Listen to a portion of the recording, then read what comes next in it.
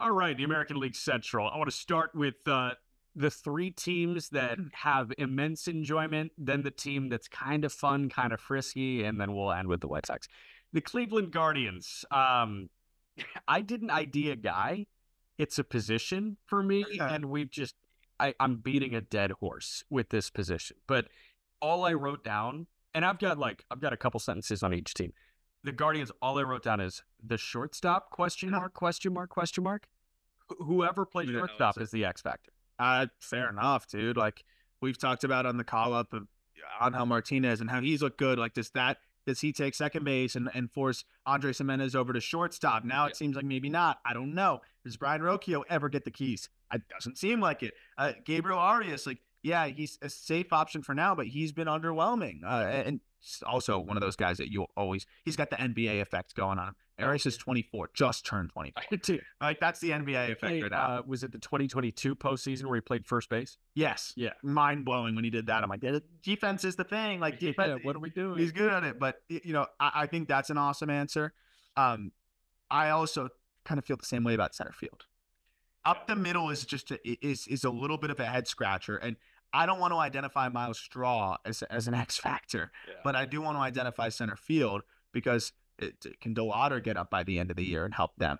I don't think he's going to be up early in the year, but look, the way we've seen from DeLauder, the approach is great. The field of hit's great. There's been a lot of impressive things in spring training. I could subscribe to the belief that by July, he's ready to go. He finished the year in Double-A, also played in the Arizona Fall League, put up numbers everywhere. But maybe Florial plugs in there. Maybe Tyler Freeman plugs in there. So Freeman has looked good this spring. I will also swiping bags too. What do you get from Will Brennan too? Could Will Brennan play center field? All these guys have more impact than Straw.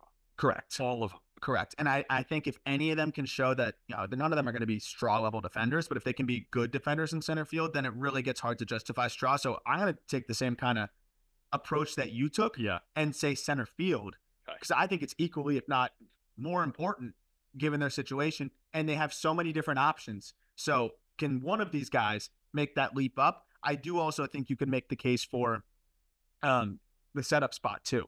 Yeah. And you could ID who you think is the second best reliever in this bullpen. But look, I'm not going to doubt the Guardians' ability to identify relievers, but Class A, it was a down year for him last year. And then, it's not quite murderer's row in the bullpen. I thought moving Angel De Los Santos was bizarre. Really weird. I didn't get that. And then, who's going to be the setup guy? Scott, according to Roster Resource, you got Scott Barlow, you got Sam Hentges.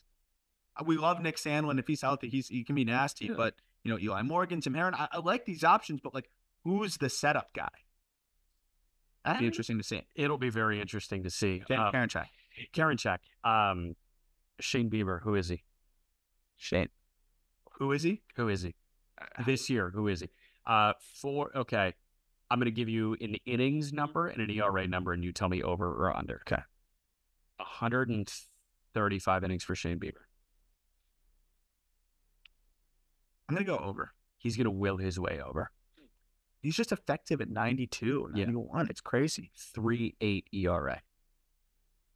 Slightly under. I think he wills his way to both. Yeah. But I feel very good with where I set those lines. No, those are good lines. I think it's going to be about 140, 145, 50 innings at a 3.6, 3.7. And if he does that, they're in good shape. And he might get a bag because he'll be doing it at 91. I hope he does. I think one other name that you could identify if you just want to not be position X factors and stick to the player thing, Bo Naylor.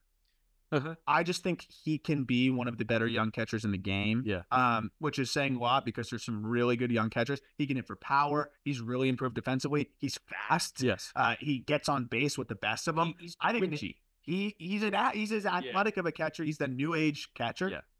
He could be a monster. And that's a position that they got no production from until he came up last year. Yeah. Full season of Bo Naylor can be a difference maker for them. All right. The Minnesota Twins, as we get into Minnesota, the lineup, I was very tempted to say Carlos Correa, but I'm not going to because I just expect Correa to be much better than he was last year. I go to the rotation now. For me, it's Chris Paddock. He's thrown 27 regular season innings in a Twins uniform since coming over from San Diego. in 2021. In 2021, the last year that he threw 100 or more innings, he was not good. I think the ERA was over 5, right? Yeah. And then he works his way back from TJ. I think it was TJ. Mm-hmm.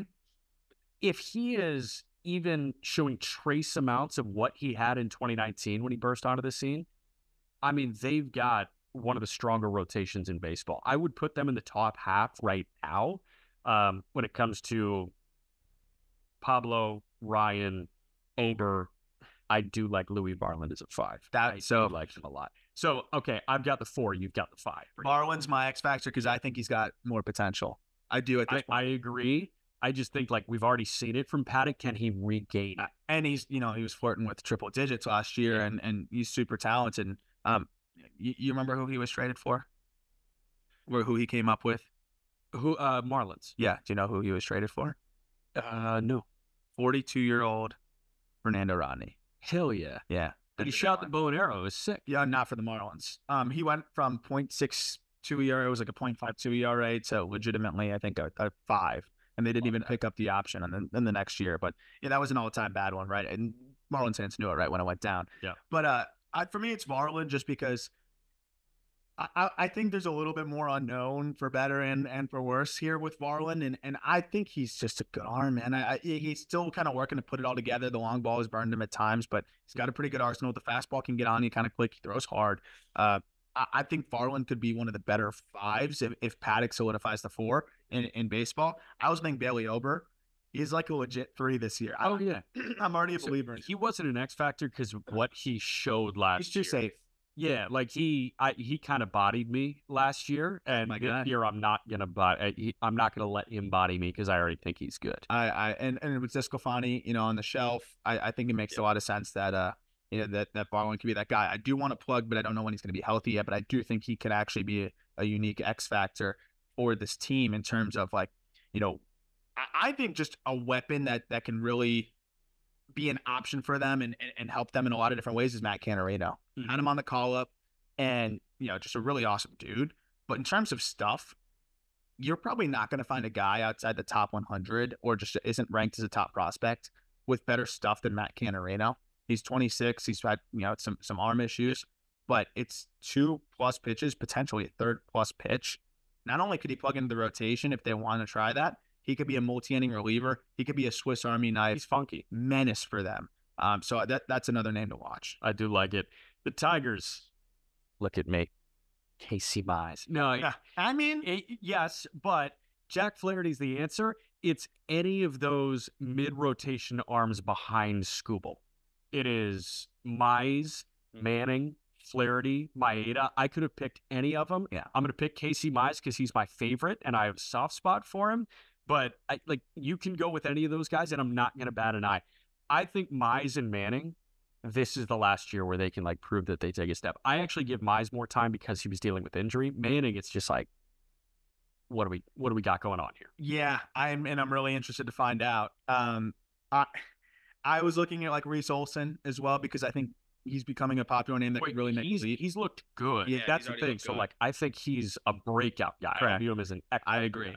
I think Parker Meadows because of what he brings to this team. So you look at the lineup. I think a lot of guys that can mash, a lot of guys that can swing it. In terms of you look at Torkelson, Kerry Carpenter, Colt Keith, how guys can hit home runs. But if you think about what he's, I know he's striking. I got to pull up these numbers. Yeah, right. But you look at the lineup; it's mostly power-oriented guys. Jake Rogers, it's all home runs. I think having a guy that's speedy, can steal bags, can play. I mean, Meadows is posting, elite run times. Can play a good center field. Yes, Green can plug into center. I don't think they want. He's a right fielder. Yeah. So I'm looking at him as that's a dynamic option. They're kind of missing that dynamic outfielder outside of Riley Green. Yeah. And again, they don't really want to run him out in center field. I really feel like Meadows can fill a leadoff and dynamic, speedy defense, a little bit of power role that that they need to balance out that lineup. All right, OPS for Javi Baez this spring: 25 plate appearances, 291, 125. Dude, I've never seen a guy give less of a shit. And the WBC was the perfect example of that because He actually He was gave a little bit of a amazing. shit, and he played really well Yeah, he was the NLCS MVP against in good 2015. pitching. He's good when the games matter. He's 1 for 22 with 11 punch-outs. I mean, He doesn't care. he just doesn't care. I wish there was more to it because a lot of times there is. With him, I think he doesn't care. Two more teams. The Kansas City Royals, I want to be the second to last team here. The Royals got, I use the word frisky. They got frisky this offseason, and they go and grab Seth Lugo. They go and grab Michael Wacha. They gave Bobby Witt a massive extension. They're clearly interested in elevating this young core and giving them the opportunity to play competitive games longer into the season. I think a big part of that could be on the shoulders of Brady Singer. And Brady Singer, for me, is my X factor. He's a Super 2 guy. So he's in his second of 4 ARB years. He's got ARB 3 next year, and then he's got ARB 4, his final year of arbitration in 26. They got to make a decision on him at some point very soon. After the 2022 season, I was like, oh, extend him right now, right? He had a low 3s and like 150 innings. He looked great. He wasn't walking anybody. Still wasn't walking anybody last year, but the ERA jumped from 3.5 to 5.5 in the same number of innings, 153 to 159. Here's the difference. And Brady Singer's sinker is really the X factor here. Brady Singer's sinker in 2022 sat 94. Opponents hit 250 against it. They slugged under 400. So good pitch, good primary pitch. In 2023, sinker was down 2 ticks from 94 to 92. Opponents hit 340. They slugged 550 against it. If Singer gets the sinker back, I think this guy can get back to that 2 or 3 that they think he can be. They found their 1 for now. I don't know how. I don't know if Reagan's is a 1 or like he's doing this Jake Arrieta out-of-body experience thing. But they have to find that other controllable 2. Yeah. And this is the opportunity for Brady Singer to put himself back on the map. And I think you feel good about Lugo being just a big league solid starter. And Wacha, I have no concerns. Yeah, I'm with you. So, I mean, Singer could really be what puts that rotation over the top. I look at the offense because I still think, it was nice to add Hunter Renfroe, but, you look at the lineup, it's still a little bit top heavy in terms of it's Bobby Witt Jr., Salvi Perez obviously is another proven guy, but then you look around, it's like, okay, what are you going to get from MJ Melendez? Hunter Renfroe, you kind of know what you're going to get. It's nothing that's going to change your offense, but it can help Massey, Michael Garcia, Kyle Isbell. Like, what are you getting from those guys? Vinny Pasquantino, for me, like, yes, we know how good he can be, so I think that's what makes him, maybe not the obvious answer, but I think they need him to be everything that I think he can be. Right, where I was floating high 800s, 900 OPS, and I still think he can be that. I really do. I mean, Fangraphs projections even have him at like an 840 OPS, which is like historically after a year off. Yeah, and I mean that says a lot. I think if the Royals are going to have any chance at being competitive this year, the pitching side has to happen. But Vinny Pasquantino needs to be one of the better. He needs to be Tristan Casas-esque, and I think he can be. I think he's better than Casas. If I have both, and I'm sitting here like I'm gonna think about it in terms of like a fantasy baseball perspective. If I've got both sitting there and I'm torn between the two of them, I'm hitting Vinny P. And it's not just because the name is longer in second year. He's a more well-rounded hitter. Casas has like the power that is hard to find, but I mean Vinny walks a ton too and doesn't strike out at all, and he's got juice also. Yeah, let's wrap with the Chicago White Sox. Simple for me. Andrew Vaughn, are you good at baseball? We need to figure that out this year. We're hitting the point where Vaughn is into arbitration. He's coming off of a career best 0.3 F4 season. He was forced into a corner outfield that's going to dock his WAR like crazy. It's Schwarber-esque. But even then, man, his best WRC plus in his career, do you have it in front of you? No. What do you think it is? He's played 3 full seasons at this point. And we were sold on this guy being the best college bat in a decade. 105? 113. Okay. But even then, like, That's not good. No, not when you're giving 0 positional value. Walk rate.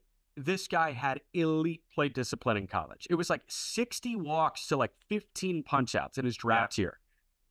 He's been under 6% the last 2 years. Where does that go?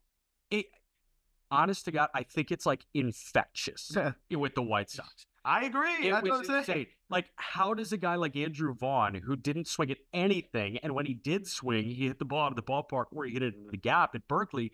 How do you get to the big leagues and your walk rate like shrinks in size 3x? Bizarre to me. If this guy can give me that 125 WRC plus that we've been begging for, and can play a fine first base and gives me a 2-win season, I feel good about him moving forward. Yeah, I think that's absolutely huge. And I think it's fair to note, he skipped a lot of the development process, but like at this point, you've got 3 years. You can't use that as an excuse pretty much starting now. Yeah. So like that's kind of, if he is bad or just subpar this year, I think you gotta look at it and say the ship has sailed. Yeah. And that's tough. Yeah. So I'm with you. I think that's the obvious answer. Outside of him, it's got to be Garrett Crochet. Yes. And Crochet, moving back to the rotation, if he can stay healthy. Look, the fact that the White Sox were able to get Thorpe and Iriarte is huge because if you look at 2025 now, there's not a lot of options that you can say, okay, that guy's going to be in the rotation. Yeah. If Crochet can grab a spot for them, they need a lefty, first of all, because Noah Schultz is a ways away. Mm-hmm. So it gives them a lefty. We'll see if Jake Eater can factor in and all that good stuff. But if Crochet, 24 years old, 11th overall pick, can pitch like we've seen him so far this spring and things like that, I think that changes a lot, not only for the White Sox this season to be a little bit more competitive than we thought, but also just changes the outlook for their franchise when you have, a really exciting potential middle rotation, even better than that type of left-handed starter for you they just sorely need guys that you can Sharpie into the rotation for the next couple of years instead of just dry erase and get ready to wipe that off when you either DFA him or dump him for a lottery ticket prospect. So Crochet has been starting games. So he's been seeing big leaguers the entirety of this big league spring. It's not like he's seeing AA lineups.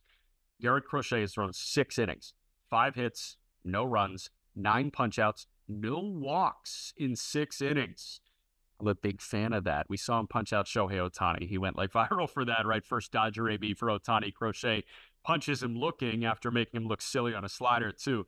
Like moving forward in 2025, if you can watch an assortment of Crochet, Nastrini, Thorpe, and Iriarte, and you hope that, Schultz is farther along in his development, and then you got a Peyton Pallette a little bit farther on in his development, and Eater, right? What do you have in Eater? Shit, does Darren Schuster have a bounce back in him? Does Soroka have a bounce back in him?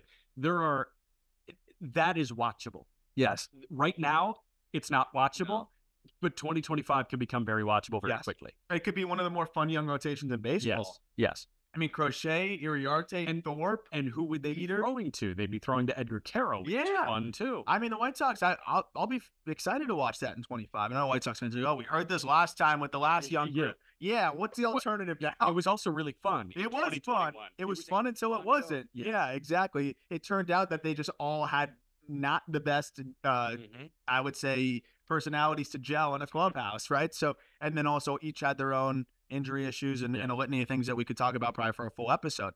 But there's no other option other than to do it over again. And I do think that if Crochet can solidify himself, you start to feel pretty good about the future of the pitching, which, I mean, we haven't been able to say that for a long time. And to have Schultz then coming in behind them, and you figure that they might be able to go get another arm here or there with some of the trades that they might make. We'll see how they draft and things like that. They're going to have another, high draft pick for the next couple years. All of a sudden it could start to come together, but something about Crochet solidifying himself just, again, makes the team much better and more watchable this year. Like, that's the one thing that the White Sox really need too is, Crochet's on the bump today, I'll watch. Yeah. There's probably so many White Sox fans that just barely want to watch this coming season, and I don't blame them. But every time Crochet's on the bump, let me throw that on. Like, I went through that with the Marlins. There was days where just if a certain pitcher was on the bump, okay, great, I'm throwing it on. Like when Sandy was really doing his thing, okay, I'm going to throw that on. But, I don't think people are going to want to see Michael Kopech throw that often unless he's coming back. Eric Fetty, I don't think he doesn't have sex appeal. You're not circling that on the calendar. It's like the Jesse Schulten starts from last year. I'm like, I'm good. Chris Flexen, I'm good. Yeah. So I think that's a big part of it as well. Yeah, 100%. This has been the Just Baseball Show. Stay locked on all of our social media channels because we're going to be doing a lot of spring breakout stuff this weekend. Our plan right now, it's 10:22 a.m. in the Fort Lauderdale area. So we're going to go from Fort Lauderdale, we're going to go drive to Bradenton. Then we're going to drive back to Port St. Lucie for Friday. That's going to be Nats Mets. Mhm. Tonight in That's gonna be Bradenton loaded. is O's or is Pirates O's. That's Skeens and Holiday. And then we've got Nats Mets, which will be Cruz, Wood, Hassel, House, all those guys. Yeah, and Jet Williams, Acuna, all Drew that. Gilbert. Mhm. It's gonna be fun. And then we go to Fort Myers on Saturday for Rays Twins, which will also be great. And then we wrap up likely in Jupiter with Astros Cardinals. So a lot of stuff going on. Be locked on all our social. Again, a lot of great editorial stuff going on. Yeah. Arms right up on the prospect return for Dylan Cease is in the episode description. Go read that. And you can match us with the hoodies. Yeah, just hopefully yours comes in looking a little bit different than Jack's mic right now, the mic flag. I didn't even notice. I didn't want to tell you until the end of the episode because I didn't want it to be one of those things that just distracts the people on YouTube and they just keep looking at the fact that you put the mic flag on upside down. But sorry, guys. Yeah, I'm sure that We should really restart the we should let's just run it back. Let's start over. Okay, welcome to the Just Baseball Show. All right. We still didn't put the mic flag. Oh, yeah, good point. All right, we'll talk to you guys on Monday.